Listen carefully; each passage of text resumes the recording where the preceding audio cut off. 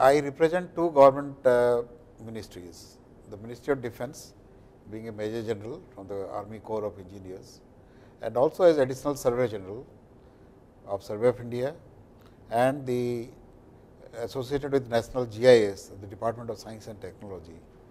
So, I am mandated with three responsibilities: to look after the geospatial requirement of the defence, to meet the aspirations of the civil society as National GIS coordinator at Hyderabad, and also as head of the Indian Institute of Surveying and Mapping, help Survey of India in capacity building and the nation in geospatial technology.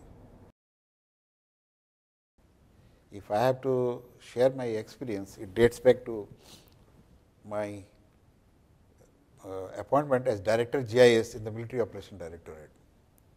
When the GIS was in its infant stage during Kargil operation, we found it was extremely useful in bringing down the casualty rates and in our victory in the Kargil operation. Subsequently, this GIS technology became very popular, and it has been now the driving force in all military hardwares, military strategic planning and tactical operations. Now, in my present appointment, I have been interacting with all the ministries, and I find the requirement of GIS for all the ministries are overwhelmingly popular, and they are finding it very useful tool in making the government projects more effective, because it is a two-way traffic. It is helping the government in monitoring their projects, and also at the same time the common man is using GIS to understand what are the developments taking place in their own area.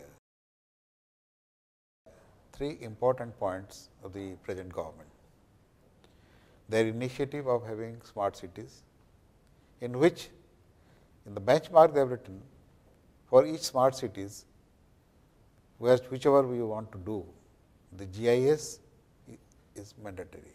So, 3D GIS of the cities which we want to make it, develop it as a smart city, is mandatory. The second initiative is your interlinking of river.